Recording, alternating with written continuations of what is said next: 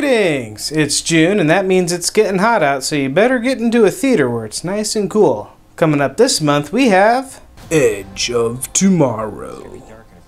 It's Groundhog's Day meets Gears of War in this year's Tom Cruise sci-fi action spectacular. Cruise takes on an alien invasion the same way we played those hard-as-nails NES games back in the day, by dying over and over again until we got it right. But while Cruise is playing his war games with the Infinite Lives cheat turned on the other side of the spectrum we have The Fault in Our Stars.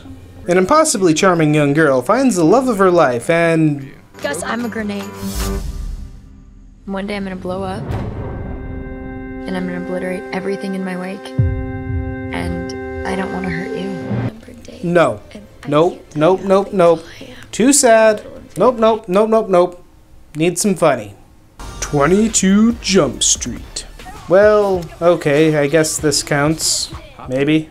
Hey, Ice Cube, can you tell me about the thought process the writers used when coming up with this sequel? It's the same case. Do the same thing. Yeah, that about sums it up. But speaking of sequels, How to Train Your Dragon 2. I admit I never caught the first movie, and that may be something I need to rectify soon, because this looks pretty good. Vikings, dragons, a mysterious past, an evil army approaching. There must be some pretty good stuff in here.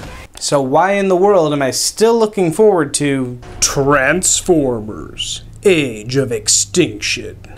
Why? Yes, they've traded up to Mark Wahlberg, but come on. We all know this is going to be another crappy movie with a nonsensical plot, dumb characters, and exhausting destruction sequences. Why would I possibly spend money on...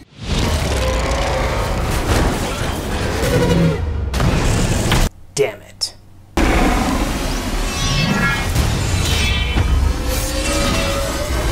Well, that's June for ya. What movie are you looking forward to the most? Let me know in the comments below. Be sure to like and subscribe, maybe share this video with your friends, and have a great month!